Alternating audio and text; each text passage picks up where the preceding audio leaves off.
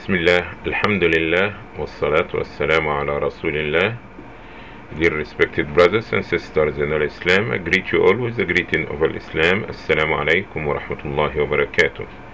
I'd like to welcome you all for a new segment concerning Wasaya al-Nabi, the advices of the Prophet Muhammad sallallahu alaihi wasallam. This segment number 7. عن سعد ابن أبي وقاص رضي الله عنه قال: أتى النبي صلى الله عليه وسلم رجل فقال: يا رسول الله أوصني وأوجز. فقال النبي صلى الله عليه وسلم: عليك بالإياس مما في أيدي الناس، وإياك وما يعتذر منه. Sa'd ibn Abi Waqqas, may Allah be pleased with him, said, a man came to the Prophet sallallahu alaihi wasallam and he said, O Prophet, give me advice and make it short. The Prophet sallallahu alaihi wasallam told him, give up hope in what the people possess and be careful of things which you have to apologize for it later. Alhamdulillah, indeed the Prophet had did it and did it directly to the point and short as the man asked him. The hadith shows us the concern of the Sahaba about seeking advice.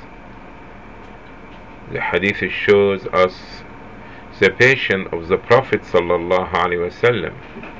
He didn't feel insulted when the man asked him to make it short. The Prophet sallallahu alaihi wasallam is so humble, easygoing. The Prophet sallallahu alaihi wasallam advised this man that don't have hope in what people possess. Whatever people possess, they possess it because they want it, they like it, they love it, they stick to it, they don't want somebody to share it.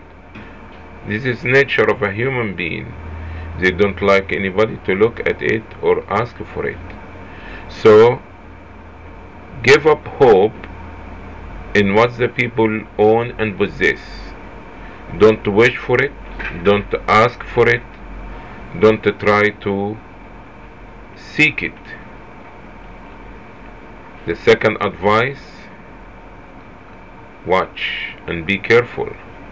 Don't do things that later on you have to come and say, I'm sorry or forgive me. So think before you take a step.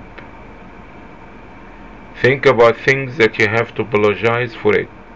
So why you don't avoid it instead of apologizing later on? Indeed, it is a great advice and a short advice and so value. May Allah subhanahu wa ta'ala help us all, the speaker and the listeners, to act upon this advice and to become part of our daily life. Until I see you again, I'm your host Muhammad Adly.